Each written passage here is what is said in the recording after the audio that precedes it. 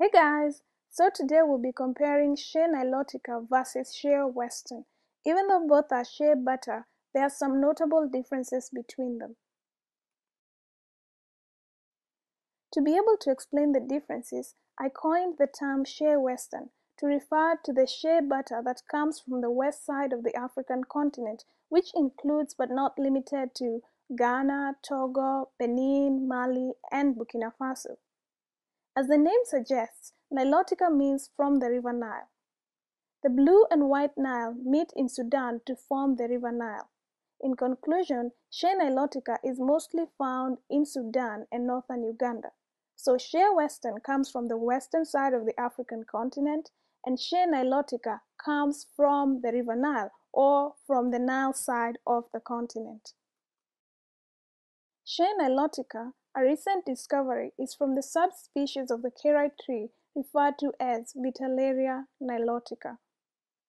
Shea Western comes from the charoite or the shea tree, scientifically referred to as Vitellaria paradoxa. It's this difference in the tree species that separates the characteristics of these two kinds of shea butter. Depending on a few factors, including the method of extraction, the time of harvest, and the climatic conditions of the country where the shea tree grows, Shea Western has a medium to heavy nutty aroma. This scent can be overpowering. Shea Nilotica, on the other hand, has a very mild aroma that's slightly sweet. As mentioned before, different climatic conditions, the time of harvest, and methods of extraction will impact the overall color of the shea butter. Shea Western tends to have anywhere from a deep yellow to a light off-white with a greenish tint. Shea Nilotica has different variations as well, ranging from a light yellow to a reflective golden tone that's almost metallic. Shea Western is smooth and firm in texture. While it's not hard, it does take a little bit of effort to spread it across the skin. Shea Nilotica is creamy and silky. It becomes even softer at room temperature and has amazing spreadability. Keeping in mind that this is the raw form of both kinds of shea butter, you can see it's slightly difficult to dig into the Shea Western, but as heat is transferred from my finger into the butter, its texture softens and I'm able to pick it up. Shea Nilotica, on the other hand, is almost like butter. Time to compare melting points.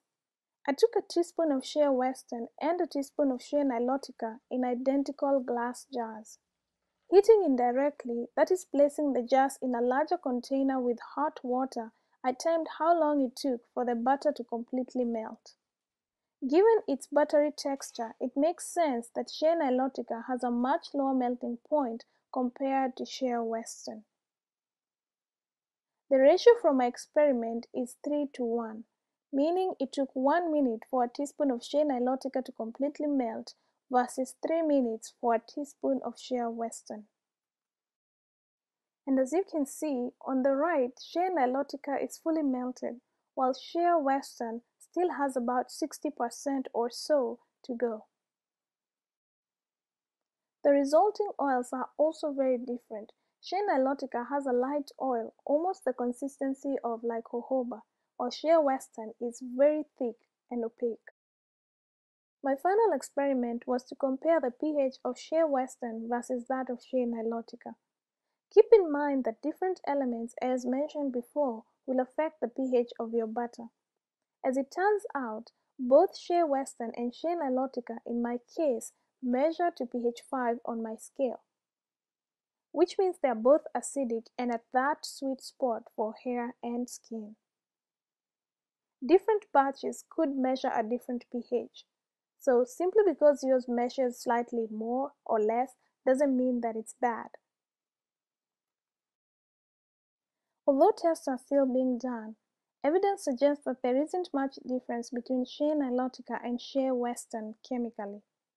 Shea Nilotica, however, has a much higher content of olein, a glyceride of oleic acid, which gives it that creamy, buttery consistency and excellent spreadability. It's this element that gives Shea Nilotica the edge as a better moisturizer for the skin and hair. I hope this video helped you to understand Shea Western and Shea Nilotica a little bit better. And just to recap, Shea Western is from the west part of Africa and Shea Nilotica is from the east part. Whichever butter you choose, make sure you enjoy it. Thanks for watching and see you next time. Bye!